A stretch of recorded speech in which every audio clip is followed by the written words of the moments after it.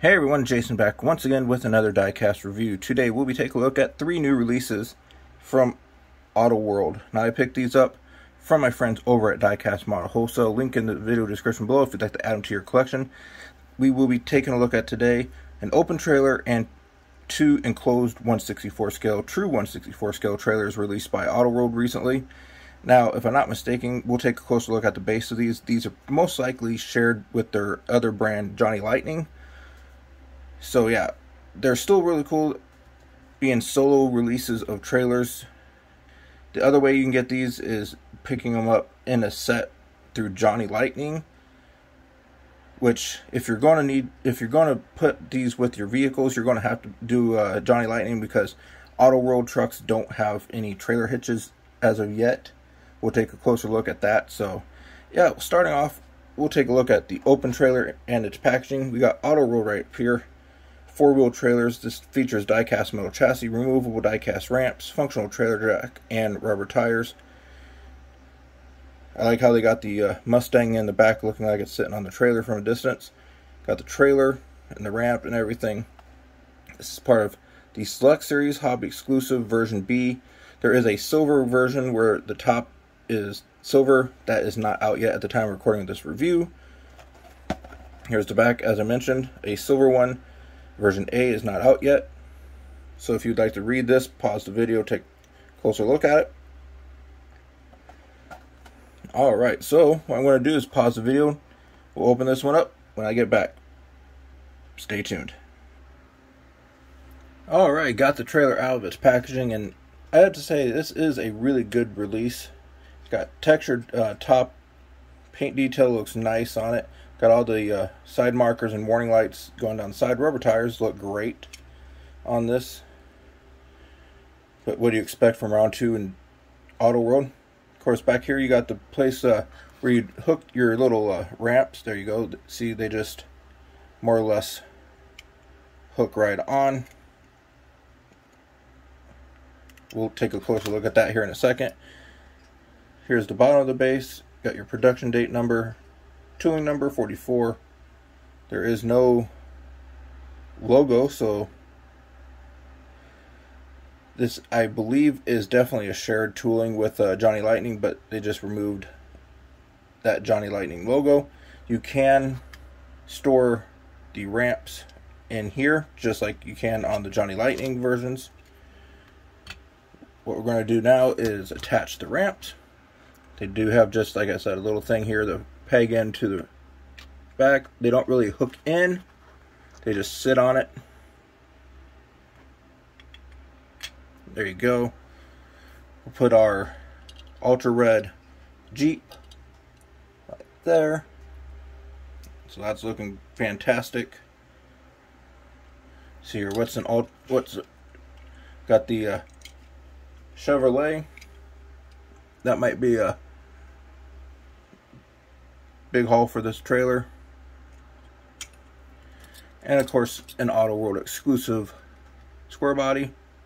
As I mentioned, the Auto Worlds trucks don't have a trailer hitch on them, so unfortunately you're not going to be able to hook the trailer up to the truck.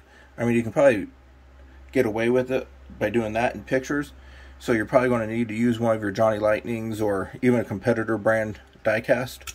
So yeah, as I mentioned, it does have functional trailer jack. You just have to turn this down here. It's tight, but it will work. So yeah, that is the open trailer. What we'll do now, take a closer look at those enclosed trailers by looking at the package. Simple package, same thing, Select Series. Here's the back. Pause the video if you'd like to read it. I'm pretty sure it's about the same. Same with the white one. No differences really, except one says 4-wheel trailers here, the other's closed trailers, but the packaging is all the same. So we'll pause the video once again, get these out of the package. We'll take a closer look at these as well. Stay tuned, be right back. Alright, so we got the black and white trailer out. They are fantastic little trailers. Looking at the black one here, the body of the trailer is plastic, but the chassis, the bottom is metal. This is the exact same tooling. As you can see with the open trailer tooling 44, they just put a delete thing right here to so you couldn't put any ramp doors or ramps in it, but the trailers are the same. Tires, wheels and tires, I believe, are also the same. Yes, they are. Got the same detail on the front, diamond plating front edge here on the trailer, all the side markers. The back ramp door is painted nicely with lights and everything. Now this opens, we'll see how hard it's going to be. Might need my little tool. Hopefully not, though. Yeah, that's not going to be easy. So we'll pause the video again. Alright, got that open. That was more difficult than it needed to be. Had to use a little pick to open that up, but you can see got detailed interior. The side door even opens up just like the Johnny Lightnings do. So it's safe to say this is a shared tooling, obviously. Now, the true test is to see what can fit in it. We have, once again, the Ultra Red Jeep. It will, in fact, fit nicely as it rolls out. Chevy Silverado will not fit, too wide of a truck. How about the Silverado? It will fit, or the square body will fit fine.